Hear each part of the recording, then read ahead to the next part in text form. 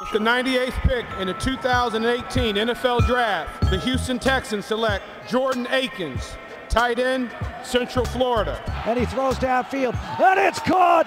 Oh my goodness, at the 35-yard line by Akins. Touchdown, Houston. Jordan Akins again. Hello, Jordan Akins. Welcome to the NFL. Wow.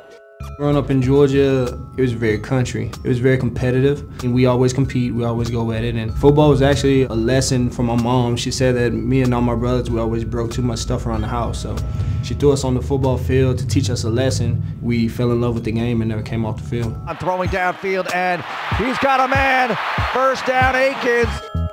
Baseball is my number one love. You know, I played it since I was 3. I got drafted in 2010, third round, 103rd pick overall to the Texas Rangers. You know, just to grind that hard and you, just watch your dream come true before your eyes, it was very special.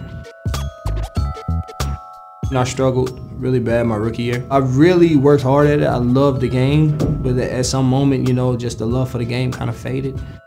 Russell Wilson came to a spring training with us, and he came out and he spoke to the team, and I raised my hand and I asked him, when did you know it was the right time for you to leave the sport and go back to the gridiron? And he said, I honestly can't answer that question. It's just a gut feeling that you will have, and I knew exactly what feeling he was talking about. I always had that gut feeling Russell was talking about, and I just needed to hear it from someone else who was going through the same situation I was. Down left, he looks, he throws downfield, man is there, Jordan Akins got it, touchdown UCF!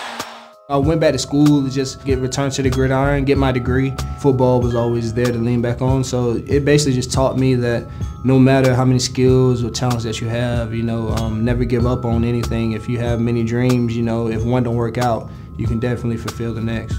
I've learned to not just play in one goal, I just go, you know, because you never know what God has in store for you. A nice catch and run on 3rd and 1 by Jordan Akins.